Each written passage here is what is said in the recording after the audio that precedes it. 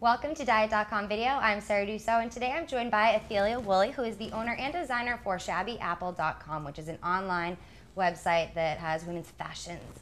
And so a lot of you at home have made some recent comments that you think I've made some poor choices in my wardrobe in regards to my body figure. So I've asked Athelia today to help me out with choosing what to wear to flatter my figure.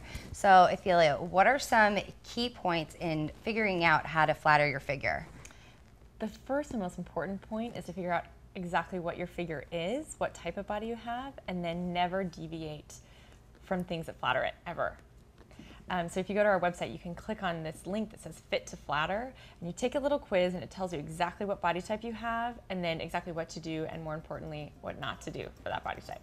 Okay, so today I am modeling off the curvy dress, I guess. So this is our Duck Beach dress, and as you can see, it has a sash that ties, it sort of threads through the waist and then ties at the waist in a bow. And this is because it emphasizes a small waist and a small rib cage, which is great for you. So it also, the cross at the top emphasizes a full chest, which is great for you as well. And then the skirt is a full skirt too. So it also emphasizes a curvy figure nicely. And I also love the color, I must add. So next we actually have Nicole, who is a pencil. Yes. So Nicole's a pencil, and she's wearing her Tender as a Night dress. What's great about this dress is if you're a pencil or you're an apple, you want to kind of not highlight the fact that you don't have a really small waist. So this dress has lots of ruffles that kind of cover the waist area, but it also has, it's short and it has short sleeves, so that if you have small arms and small legs, it highlights those. Awesome, thank you, Nicole. And next, for an athletic build, we have Jamie. So Jamie's dress is really great. It's called Elizabeth I dress, and it's great for an athletic build because it has clingy material. And if you have a lot of muscles, you want to highlight those and emphasize them by wearing clingy fabrics.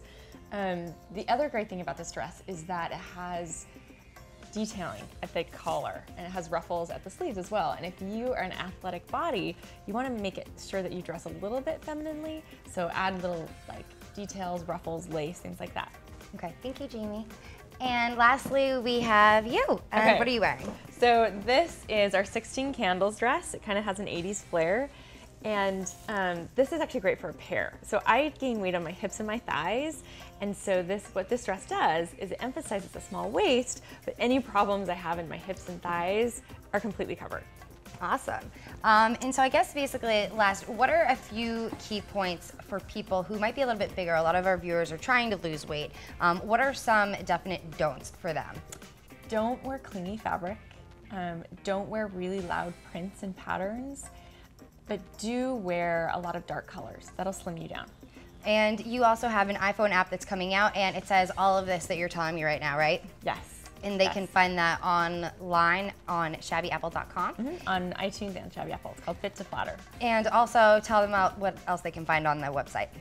So on the website you can find dresses for every type of figure that you possibly want, and you can also find not just what looks good in terms of a dress, but what shoes you should wear, what accessories, what pants, skirts, etc. for your body type. Check out ShabbyApple.com and also check out their iPhone app, and as always, subscribe to Diet Health. I'm Sarah, and I'll see you next time.